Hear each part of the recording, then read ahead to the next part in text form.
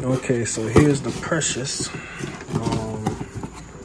They come this one side right here, looking pretty good, and then the other side is on right here. So that's pretty good. So I went ahead and went with the 12. So shouldn't be able to change much. It should just be better progressive rates and stuff like that. All in Japanese, cannot read that.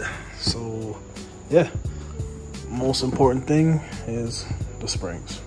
So the wheels is off right now, so I'm just gonna go ahead and use this rag and go ahead and just clean up this dust that's on here. So try to get rid of any grime or dust, especially on the threads and stuff, because what we're gonna be doing is removing this piece right here, like loosen all of this, and that way we could go ahead and just bring the spring down and take it off.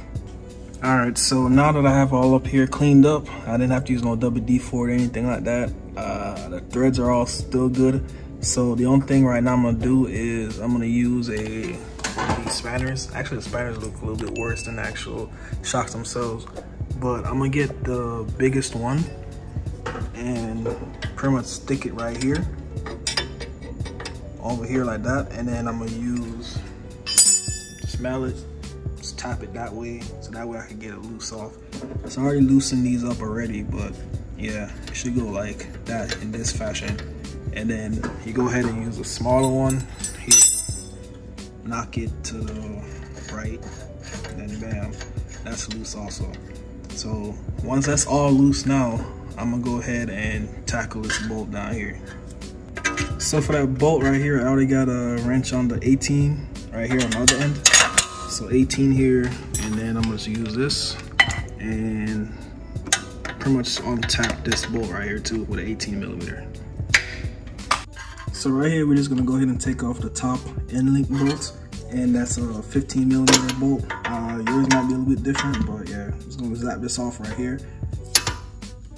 So once you get everything off right here, the first thing you're gonna do is use a marker, permanent marker, whatever, and mark your spot. So that will tell pretty much where. So this will pretty much tell when you put it back together where to leave everything back.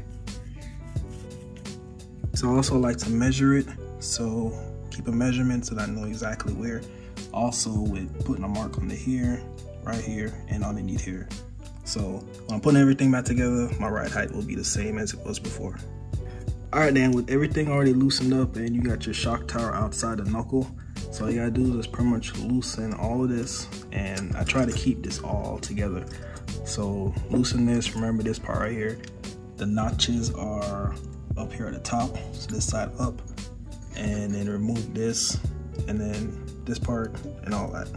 So everything is transferred over, so we got everything lined up and pretty much swift side up, and just gotta go in and stick it right back up, and that's it. Do the whole reverse